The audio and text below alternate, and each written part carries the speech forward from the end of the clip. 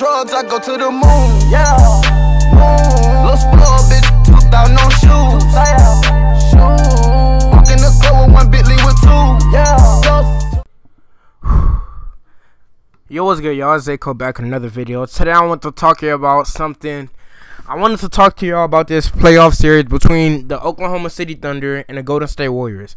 I wanted to make a whole video just talking about how the Thunder has like a real chance in the finals, but this shit just blows me.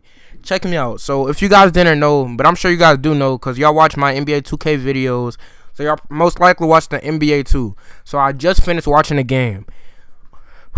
The Warriors just came back from a 3-1, bruh. Oh my god. OKC had them 3-1 and they came back. Basically, I'm just making this video to let y'all know, like, the Warriors are onto something, my nigga. Like, keep in mind, I'm not a Warriors fan. Like, I really did want the Thunder to win this series because the Warriors, they probably wouldn't have even won last year if LeBron had a healthy Kyrie and a healthy Kevin Love. So I just wanted the Thunder to win this series, and I honestly thought they did. And I almost bet with a couple people in my school, and I know I'm gonna hear a lot of people gonna be talking shit because I still got school for the rest of this week. Oh my god. Basically, the Warriors just came back. Steph Curry had like 36 points. The shit was crazy. And in a game or two before, Klay Thompson had like so many three-pointers. It's just, it blows me, bruh. How, like, everybody on Twitter is just going off on Durant and Westbrook. This is just sad, bruh.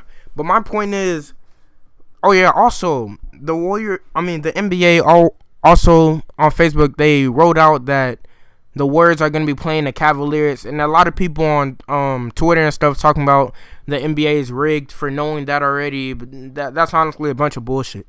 My point is, the Warriors is a team, the Warriors is the ultimate bandwagon team. Do you know how many fans of, like, the Cavs that have left them talking about they're a Warriors fan now? And I like the Cavs, I'm not even going to lie to y'all. When I was first growing up, I was watching LeBron and the Cavs, and now he's back with the Cavs, so I never stopped liking the Cavs. Keep that in mind. And I was really never a Heat fan. I only liked LeBron James when he was on the Heat. But anyways, oh my god. This shit got my mind, like, just blank. Everybody, like, right now, everybody's talking about Warriors, Steph Curry, but nobody knew who the fuck they was, like, 3-4 years ago. Maybe 5. I knew who Steph Curry was, because the Warriors, the Monte Ellis used to be the Warriors team, and Nate Robinson was over there too. Steph Curry was getting injured like every year, bruh. But now Steph Curry have emerged, and everybody want to talk like they've been Warriors fans for years. What? No, like, right now everybody talking about, oh, Steph Curry this.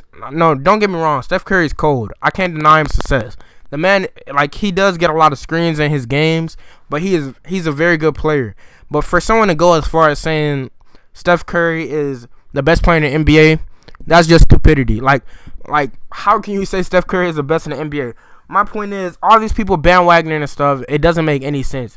Like, pick a team. Like, you can't just keep running to the best team. You have to stick with the team. If y'all didn't know, I'm from Houston, so you guys know what the Warriors did to us in the playoffs. So that's already a no-no. I'm not no Warriors fan, nothing like that. I just wanted to let y'all know, like, this is crazy. By the way, let me know who y'all think will win the finals. It's gonna be between the Cavs and the Warriors. What am I talking about?